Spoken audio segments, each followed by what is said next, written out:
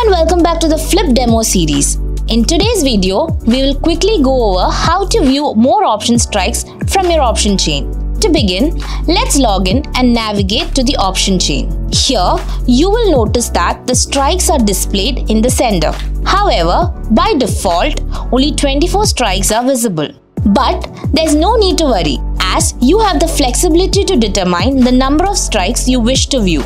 Just click on the strikes option and a pop-up window will appear. From this window, you can specify the number of strikes you would like to see. You can choose any number or even select to view all of them. For demonstration purposes, let's opt for 60 strikes. Now, as you can observe, you have 60 visible strikes.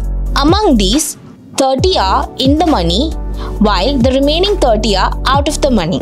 And that's it. You have now learned how to increase or decrease the number of visible strikes in an option chain. Thank you for watching and happy trading.